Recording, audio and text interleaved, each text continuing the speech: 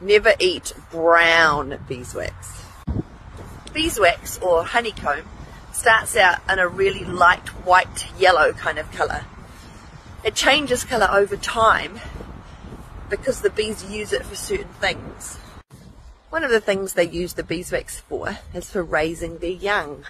So a queen lays an egg hatches into a little larva, and then the larva stays there and pupates and turns into an adult bee. So if you think about that little larva and that little pupa, they stay in the same little honeycomb cell the whole entire time. So as a larva, so a larva is a little grub, that little grub is living in the same place that it's being fed. So if you think about that, those little larvae don't poop.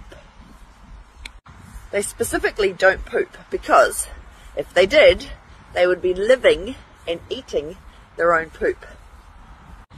When the larva is large enough, the workers come along and put a little cap on the top to help it to make a cocoon so it can pupate.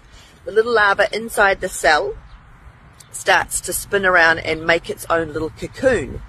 This is the time when the larva does its very first poop.